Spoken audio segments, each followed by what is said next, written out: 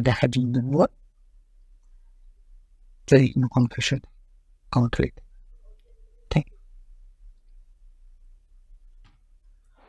Assalamu alaikum. Today we discuss about this problem. Consider a 3 meter height, 3 meter height and 5 meter wide, and thickness. This thickness is 0.3 meter, and was those thermal conductivity K 0.9 watts per meter cube. On a certain day, the temperature inner and outer surface of the wall is measured to be 16 and 20 degrees Celsius. Respectively, determine the rate of heat losses. We have to find out. We know the formula: heat rate equal to Ka T divided by Tx. Here, remember, think different. Both has written different way, denoted different way. Like in dt, Sangbook has written del t, and also dx equal to dt is when in different books, different way.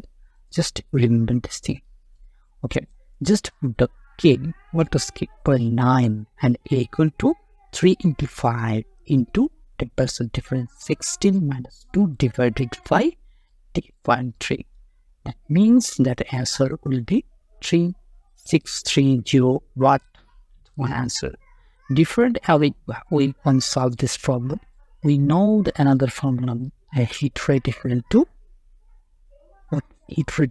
del T divided by our total. T difference temperature we know, same.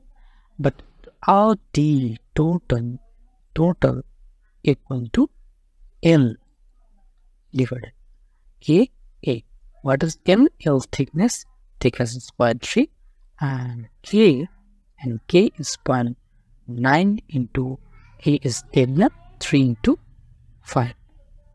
Then after calculating, you get 0.0222 degrees Celsius.